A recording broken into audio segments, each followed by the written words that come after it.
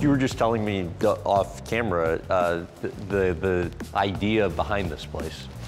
Yeah, when I came back in 2003-04 was our first season, we started talking about we've got to get something special. We wanted a basketball museum, a Hall of Fame museum is what we ended up calling it. I've always said that I'd like to come in here by myself and spend a day.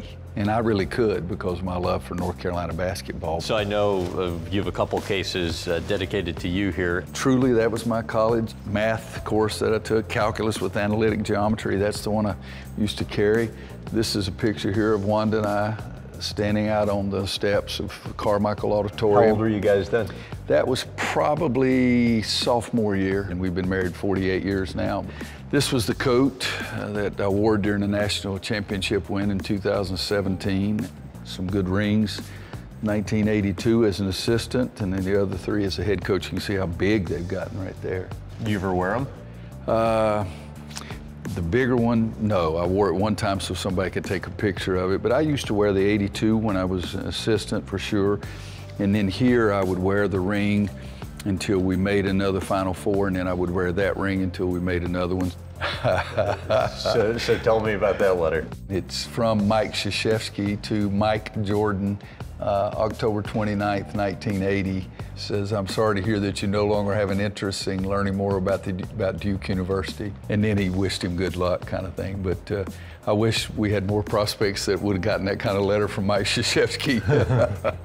That's pretty good. And this is a letter from Coach Smith to Michael, and who was Mike at that time. And you were the early proponent behind recruiting then Mike.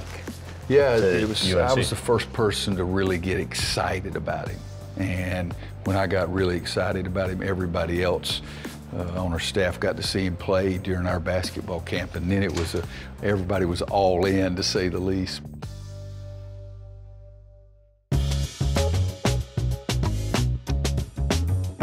Yeah, this is the best part of the whole museum to me. These spots on the floor, you can see the footprints, and it will give some valuable information about this spot on the court in North Carolina basketball history.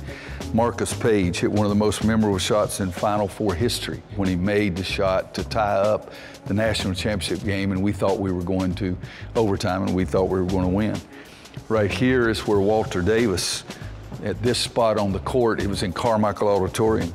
25-footer kept a stunning 8-point comeback against Duke. We were down 8 with 17 seconds to go. And this was an idea that you had, right? Yeah, it was. This was great. I thought this was the greatest thing. There's a trophy I wanted to point out to you. This one right here. The Dean Smith, UNC, John Wooden, the two best college basketball coaches of all time. I don't think in my mind nobody can argue that, but everybody will argue that.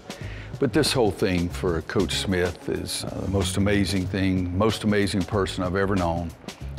He was the greatest coach I've ever known on the court, and he was far greater off the court. And this is just some of the numerous things that we could have put together to honor Coach Smith. And needless to say, he was my mentor, but he was just off the charts. Coach Smith was recognized and received the highest civilian award you can get. It's the Presidential Medal of Freedom. And so Coach had already passed away, and everyone in the picture there is Coach Smith's family, and Coach Guthridge's on one side and me on the other with President and Mrs. Obama. And this right here, if you can get a shot of this, it says Coach, Mentor, and Friend. And that's who Coach Smith was. He was not just a coach, he was somebody that was important to all of our players for the rest of their lives, and still is extremely important to me, and he's been gone quite a while. This part is about as good as it can get. National champion room. It's just 57. It was 1924. I didn't coach that team. I didn't see that team play.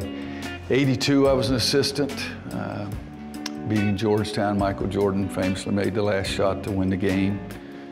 93, I was coaching at Kansas, and we had played in the Final Four. North Carolina beat my Kansas team in the semifinals, and then I stayed because I wanted to see Coach Smith win his second championship. Then I was a little more involved in these. 2005, Sean May, Raymond Felton, Rashad McCants, Marvin Williams, Jawad Williams, Jackie Manuel, just fantastic group. First one most memorable?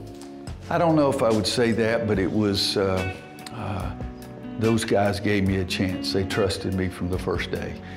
2009, needless to say, we were the first team, and maybe still the only team, to ever be unanimous choice by the Associated Press, #1 in the preseason, and we ended up sticking with that all year long and handling the pressure, and just a great, great moment. And then 2017, we had lost the national championships in 2016 on a last-second shot by Villanova. And these kids, they used that as fuel. They got better and better, and we were able to finish the deal a little bit better in 2017 against Gonzaga. Is that a good one to go out on? Yeah, Wanda wanted me to quit after '09, so I was Right. able to last a little bit longer and got another one in '17, but those are memories that I'll have forever.